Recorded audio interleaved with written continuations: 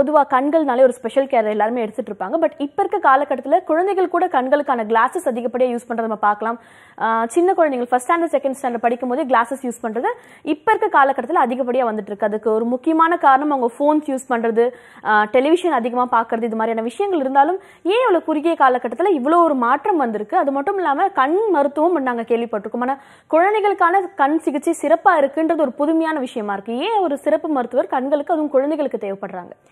இப்போ நம்ம பார்த்தீங்கன்னா குழந்தைங்களோட கண்ணுன்னு சொல்லும்போது அது ஒரு வளர்ற கண், நம்ம பெரியவங்களோடது வளர்ந்த கண்.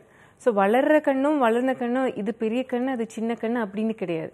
கண்ணுன்னு வச்சாலே அது ஒரு சொஃபிஸ்டிகேட்டடாக ஒரு காம்ப்ளிகேட்டடாக ஒரு ஆப்டிக்கல் சிஸ்டம், சிம்பிளாக ஒரு கேமரா மாதிரி.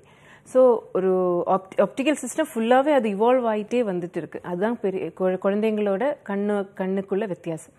ஸோ அதுக்குள்ள பிரச்சனைங்க வந்துட்டு தனியாக இருக்கும், அதுக்குள்ள அப்ரோச்சும் தனியாக இருக்கணும், சேலஞ்சஸும் அதிகம் அந்த அது செப்பரேட்டாக இருக்கும், அண்ட் ரிசல்ட்ஸும் அதுக்கேற்ற மாதிரி வித்தியாசமாக தான் இருக்கும். ஸோ குழந்தைங்களுக்குன்னு கண்ணுன்னு வரும்போது அதுக்குள்ள ஸ்பெஷல் கேர் கண்டிப்பாக தேவைப்படுது. ஓகே, குழந்தைகளோட கண் வளர்ச்சி அடைஞ்சிட்டு இருக்கக்கூடிய கண், குறிப்பாக ஒரு குழந்தையோட கண் எந்த நிலையில் நம்ம முழுசாக வளர்ச்சி அடையுதுன்னு எடுத்துக்கலாம்?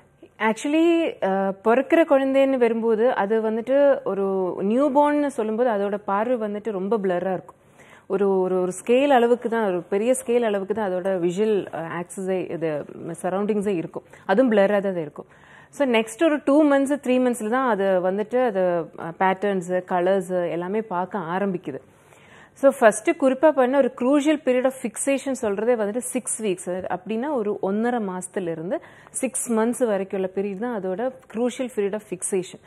ஸோ அதோட கிராஃப் பார்த்தீங்கன்னாலே ஒரு சின்ன இந்த நியூபோர்னின்னு ஒரு பீக்கில் ஒரு லைக் 18 months வரைக்கும் 1.5 வயசுக்குள்ள அது பெருசாக இப்படி ஒரு குத்தனை வந்துட்டு அதுக்கப்புறம் ஒரு பிளாட்யூவில் போயிடும். பிளாட்யூனா ஒரு சின்ன ரொம்ப வளராது. ஃபர்ஸ்ட் அந்த வளர்ச்சியே வந்துட்டு அந்த 18 monthsல தான் வரும். ஸோ 18 monthsன்னு சொல்றது வந்துட்டு அந்த குழந்தை 1.5 வயசுன்னு சொல்றது நம்ம பீடியாட்ரிஷியன் கிட்ட போயிடும், எல்லா இதுவும் வந்துட்டு. பட் கண்ணுன்னு வந்து ஒரு மைக்ரோஸ்கோபிக் ஆர்கன். ஸோ அதுக்குள்ளே வந்துட்டு அது பார்க்கணுன்னா அதுக்குன்னு ஒரு தனிப்பட்டு நம்ம அதுக்காக, பட் அந்த அவேர்னஸும் அந்த இதோ வந்துட்டு நமக்கு இன்னும் வரல. ஸோ அந்த க்ரூஷியல் பீரியடை கவர் பண்ணுறது தான் மெயினாகிட்ட ஒரு நம்மளோட சைல்டுஹுட்டு நல்லா வளர்றதுக்குள்ள ஒரு மெயின் இது. Okay fine. கண்களுக்கான வளர்ச்சி வந்துட்டு 18 months வரைக்கும் ஒரு ஸ்ட்ரெயிட்டான ஸ்கேலில் போகும். அதுக்கப்புறம் ஒரு சின்ன சின்ன வளர்ச்சிகள், சின்ன சின்ன மாற்றங்கள் தான் வரும்.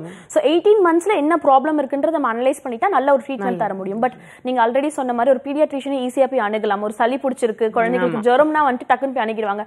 ஆனா கண்கள்ல பிரச்சனை இருக்குன்றது ரொம்ப மைன்யூட்டான விஷயம். அதுக்காக போகணும், அதுக்காக போனாதான் நமக்கு தெரியுது. இல்லைன்னா கூட வார்னிங் சைன்ஸ் இருக்கு, ஆனா நமக்கு அது நம்ம பெருசா வார்னிங் சைன்ஸ் இப்போ ப்ரீ வெர்பல் குழந்தைங்கன்னு வச்சுக்கோங்க. இந்த சின்ன குழந்தைங்க, இந்த நான் சொன்னேன் இல்லையா 1.5 வயசு குழந்தைங்கன்னா சில குழந்தைங்க வந்துட்டு கண்ணு ரொம்ப பெருசா இருக்கும். அது வந்துட்டு வெளிச்சத்துல எல்லாம் பார்த்தீங்கன்னா சில குழந்தைங்க எல்லாம் அந்த தலங்கனுக்கு அடியிலே போய் தலை வைப்பாங்க. அதெல்லாம் கண்ணு ப்ரெஷர் ஜாஸ்தியான இது, கண்ணு ட்ரூப்பிங் ஆஃப் ஐலிட்ஸ் இருக்கும், கண்ணின் தண்ணி வந்துட்டே இருக்கும், அந்த மாதிரி நிறைய விஷயங்கள் இருக்கு. ஸோ ரெட்னஸ் இருக்கலாம். ஸோ ஹெட்டேக் எல்லாம் அந்த டைம்ல எல்லாம் குழந்தைங்க சொல்ல மாட்டாங்க. பட் இந்த மாதிரி உள்ள அந்த கண்ணில உள்ள அந்த சில குழந்தைங்க வந்துட்டு இப்படி இப்படி கண்ணு இப்படி போட்டு போட்டு குத்திட்டு இருப்பாங்க, கை இப்படி இப்படி, அதெல்லாம் வந்துட்டு பார்வை சுத்தமா இல்லைன்னு உள்ளதுக்குள்ள அறிகுறிக்கு தான் அதெல்லாமே. ஸோ அதெல்லாம் நம்ம அந்த வார்னிங் சைன்ஸ் எல்லாம் கொஞ்சம் கண்டுபிடிச்சிட்டு இது போகணும். மற்றபடி இப்போ பீடியாட்ரிஷியன்ஸ் எல்லாமே வந்துட்டு எல்லாருக்குமே கொஞ்சம் அவேர்னஸ் எல்லாருக்குமே அந்த டாக்டர்ஸ் பொறுத்த வரைக்கும் இருக்கு. ஒரு ரெட் ரிஃப்ளெக்ஸ்ன்னு சொல்லுவாங்க. ஏன்னா அந்த கண்ணில வந்துட்டு நான் சொன்னேன் இல்லையா, எல்லாம் அந்த ஃபிசிக்ஸ் பயாலஜி எல்லாமே வந்துட்டு கண்ணோட ஒர்க்கிங்க்கு இருக்கு. ஸோ அந்த ஆப்டிக்கல் சிஸ்டம் இந்த லைட் ரிஃப்ளெக்ஷனில் வச்சுட்டு ரெட் ரிஃப்ளெக்ஸ்ன்னு ஒன்று ஒரு விஷயம் இருக்கு. ஸோ அது வந்துட்டு பீடியாட்ரிஷியன்ஸே கண்டுபிடிப்பாங்க. நம்ம ஃபோட்டோகிராஃபர்ஸே ஃபோட்டோ எடுக்கும்போது அந்த ரெட் ரிஃப்ளெக்ஸ் வரும். ஸோ அதில் கண்டுபிடிக்கலாம். ரெண்டாவது கண்ணு உள்ளே வந்துட்டு அந்த வெள்ளைப்படுது, அது மாதிரி விஷயங்கள் எல்லாம் இருக்கு. ஸோ பீடியாட்ரிஷியன்ஸ் யூஸ்வலி அவங்க வந்துட்டு கண்டுபிடிச்சு நம்மக்கிட்ட வந்து அனுப்புவாங்க. இல்லைன்னு கூட அதுக்காக இது பண்ணும். So most of the developed கண்ட்ரீஸில் என்ன ஆகும்னா ஒரு ஸ்கூலுக்கு போகிறதுக்கு முன்னாடி ஆர் ஒரு 1 yearக்கு எல்லாம் ஆகும்போதேக்கே வந்துட்டு கண்டிப்பாக ஒரு ஐ எக்ஸாமினேஷன் பண்ணுவாங்க. ஸோ நமக்கு வந்துட்டு அது அந்த ஒரு இதுல மட்டும்தான் இது இல்லை. ஓகே, பல பெற்றோர்கள் குழந்தைகளுக்கு மார்க்கன் இருக்குன்ற விஷயம் தெரிஞ்சிட்ட பிறகும் இது ஒன்றும் பெரிய விஷயம் கிடையாது, போக போக மாறிடும், நம்மளே பிராக்டிஸ் கொடுக்கலாம் அப்படின்ற மாதிரி சொல்லுவாங்க. ஸோ அப்படி பிராக்டிஸ் கொடுத்தே சேஞ்ச் பண்ண முடியுமா? எப்படி மார்க்கனுக்கான ப்ராப்பர் டயக்னோஸ் பண்ண முடியும்? அதான் நான் நேத்தே சொன்ன மாதிரி பார்வை குறைவே இருந்தா கூட நமக்கு மார்கன் வரும், மார்கன்னால கூட பார்வை கம்மியா இருக்கும். ஸோ மெயினாக வந்துட்டு நம்ம கண்ணாடி மாதிரி தான் இது. அந்த இதிலும் வந்துட்டு கொஞ்சம் ஒரு சோஷியல் ஸ்டிக்மா இருக்கு மார்கனுக்கு.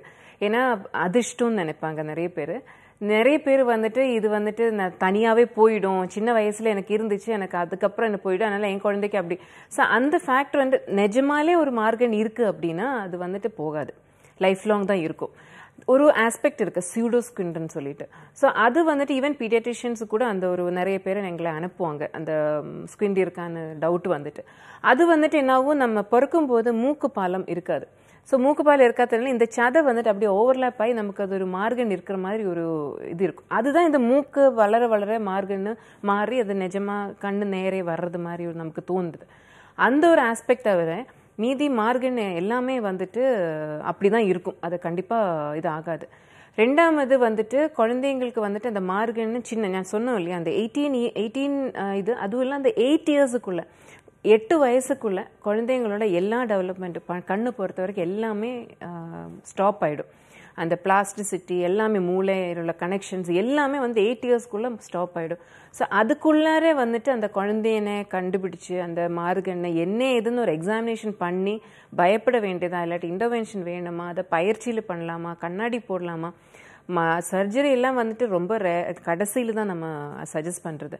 ஸோ அது எல்லாமே வந்துட்டு ஃபஸ்ட்டே பார்த்து என்ன ஏதுன்னு கண்டுபிடிச்சு அந்த 8 இயர்ஸுக்குள்ள அந்த குழந்தைங்கள அது கொண்டு வந்தாதான். இல்லைன்னா இந்த லேசியா இல்லைன்னா அந்த ஆம்பிளியோப்பியா சோம்பேறி கண்ணு அந்த மாதிரி உள்ள ஆஸ்பெக்ட்ல எல்லாம் போச்சு அப்படின்னா அந்த லைஃப்லாம் குழந்தைக்கு அந்த கண்ணு கம்மி பார்வையிலே அது வாழ்க்கை ஃபுல்லாகவே அது இதாகிடும். 8 இயர்ஸுக்கு அப்புறம் நம்மளால ஒன்றுமே பண்ண முடியாது. We are helpless to two anything with regarding the கண்ணு பார்வைக்கு ஏற்ற மாதிரி. அப்புறம் வந்துட்டு கண்ணை சரி பண்ணி வைக்கலாம், ஒரு காஸ்மெட்டிக் இதுதான் நம்மளால பண்ண முடியும், பார்வை சரியாக கொண்டு வர முடியாது.